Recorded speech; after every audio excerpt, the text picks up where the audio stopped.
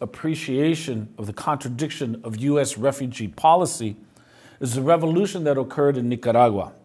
This was a rebellion that was sparked by U.S. imperialism or U.S. involvement in Latin America. Let's visit a documentary that was produced and narrated by one of the most controversial journalists to critique Western capitalism, John Pilger.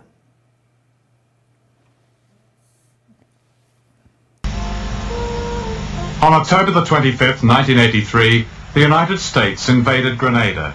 It was, some believe, a forerunner to a much bigger invasion of Nicaragua.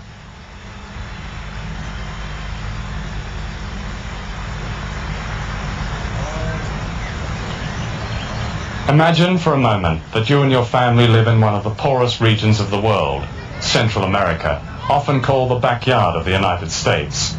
It's likely your home is in the countryside, a one-room shack in which there's no lavatory, no electricity, no clean drinking water.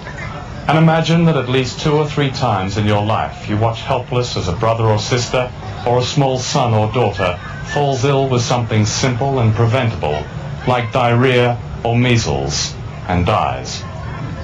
In your community there's hardly anyone who can read or write except the priest and the moneylender. If you're lucky, you may get a few months' work picking cotton or cutting cane for 40 pence a day from dawn to dusk.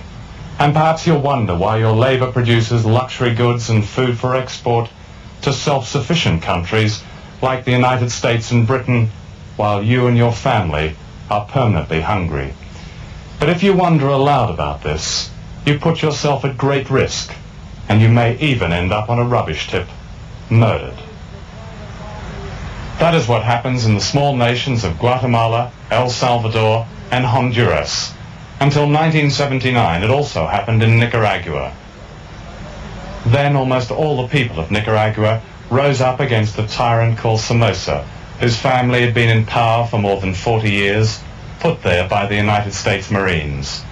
That uprising cost 50,000 lives, almost as many as died for America in Vietnam, but out of a population of less than 3 million people. This film is about the people of Nicaragua and their unique struggle to end a cycle of poverty and humiliation. It is also about a threat, which according to President Reagan, this tiny country presents to the most powerful and richest nation on earth.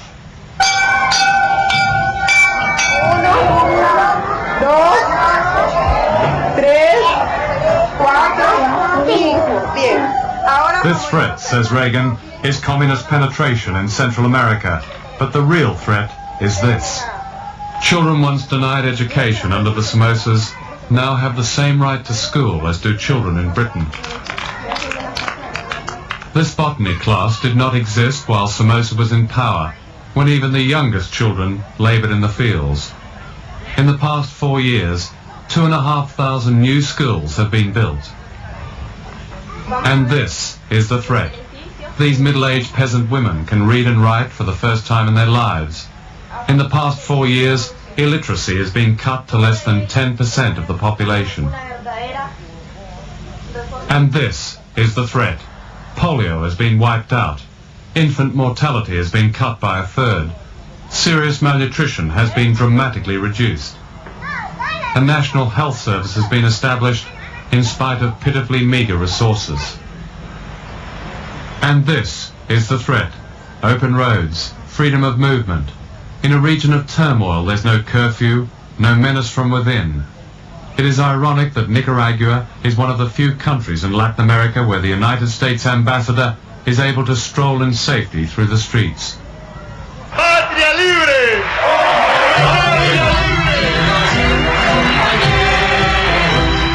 The uprising against Somoza embraced all classes, from right to left, rich and poor, and was led by the Sandinistas. There are few families in Nicaragua who haven't lost a loved one in the fighting. This woman, Maria Elena, lost her son, whom she believes was tortured. She has never found his body.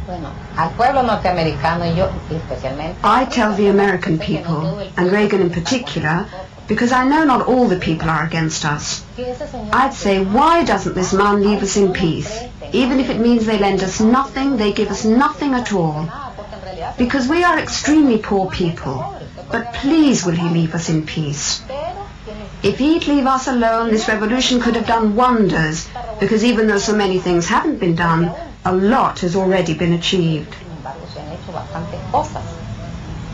To understand events in Central America today and the threat of an independent Nicaragua, it's important to look back. Won't you kindly open your geography? Let us turn to page 123. Between the Caribbean and the Pacific shore, you'll find a city of Amor. Managua, Nicaragua is a beautiful town. You buy an hacienda for a few pesos down. Central America until recently has been in shadow, largely ignored by scholars and journalists, so that the epic struggles of its peoples and the names of their heroes were lost behind a facade of ridicule, the so-called banana republics.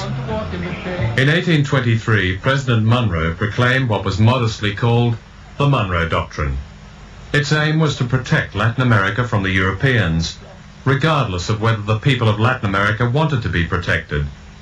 This paternalism later became known as America's manifest destiny, that is, America's God-given right to control its own hemisphere.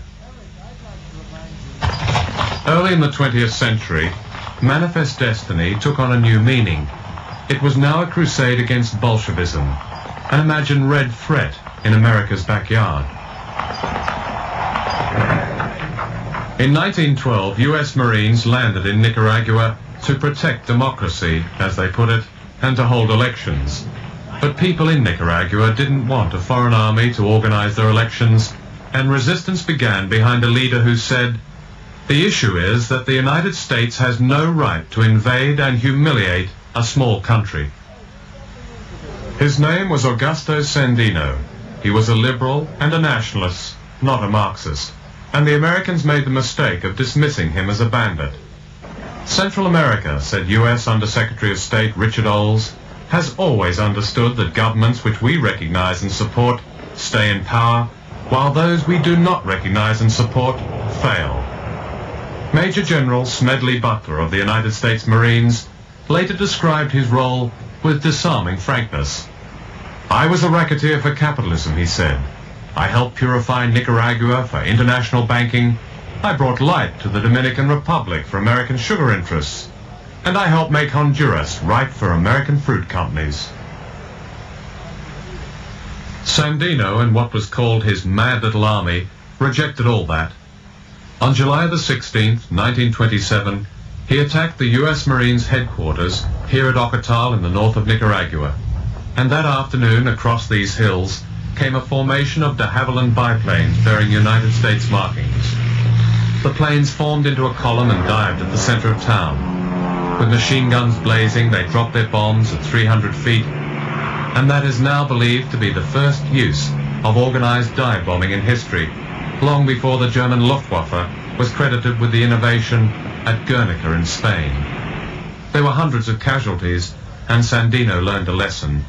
From then on, he became a master of guerrilla warfare, of attacking and melting away, tactics which were to be adopted around the world and to change much of the world over the next 50 years. By 1933, Sandino's mad little army had defeated the Marines, driving them from Nicaragua, a lesson of history apparently overlooked today. Sandino went to Managua for peace talks, where he was betrayed by America's man, Somoza, the head of the National Guard. In 1934, he was murdered. There was a calypso sung in American nightclubs in the 1940s that began like this. A guy asked the dictator if he had any farms. The dictator said he had only one. It was Nicaragua. Anastasio Somoza founded a dynasty that ran Nicaragua like a family business for 44 years. The Somozas owned almost half of all the arable land in Nicaragua. They controlled the coffee, sugar, and beef industries. Nothing was overlooked. They owned the national airline outright. If you bought a Mercedes car, you bought it from a Somoza company. Even the paving stones in the streets were made by a Somoza cement factory, which got the contract from a Somoza ministry, and of course the profits went to El Presidente. The Somozas were protected by a private army called the National Guard, which the United States created, paid, and armed. Somoza called them his boys, and they tortured almost as a sport. This is the Messiah volcano, which, as you can see, is very much alive. One of the delights of Somoza's boys was to drop his opponents from helicopters into the volcano. The official American attitude to Somoza was best summed up by President Roosevelt. That guy, he said, may be a son of a bitch, but he's our son of a bitch. The first Somoza began his career as a sewerage inspector and went on to own the sewers of Nicaragua, right up to the manhole covers. All right, a documentary by John Pilger on Nicaraguan Revolution. It sounds like Donald Trump came early to Nicaragua. Now, let's visit El Salvador.